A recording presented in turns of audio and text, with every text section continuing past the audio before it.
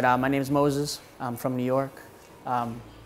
So yeah, for years I've been battling hair loss ever since I would say my early 20s, and something I've always constantly battled. Definitely held me back, and I would, be super shy with a lot of stuff, and I did my research for a number of years and ended up, looking up the hair of Istanbul and was instantly impressed by just their presence on the internet. And I decided to make the leap. It was as simple as a Google search. I Googled what the best clinics in the world was, and constantly I would see reviews on different blogs, and just like, a rundown of a list. And Hair of Istanbul was constantly number one, it was always up there.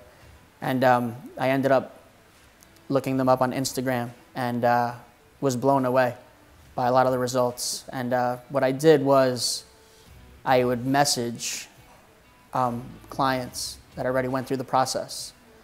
There was about 3 of them that I spoke to, and I just asked them all the same questions. If they recommend it, how was their experience, and just how it went by step, and they all said the same thing, that it was just a master class from beginning to end, that you were treated like a king, that you were comfortable the whole time, and that was really important to me. So that's why I decided to come here. So I think naturally people are just uncomfortable with the unknown. They don't know what to expect, they don't know the country, the language.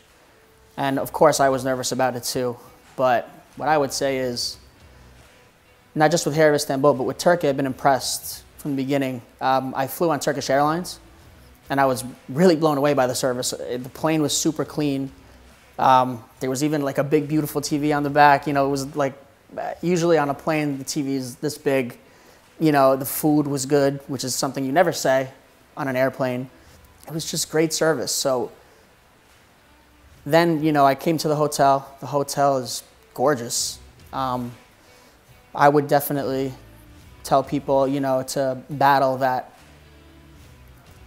feeling in their head, and just know that, good things are on the other side of feeling uncomfortable.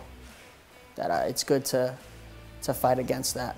I would say that if it's within your budget and you can muster up the courage to definitely just do it, because your confidence shoots up right away.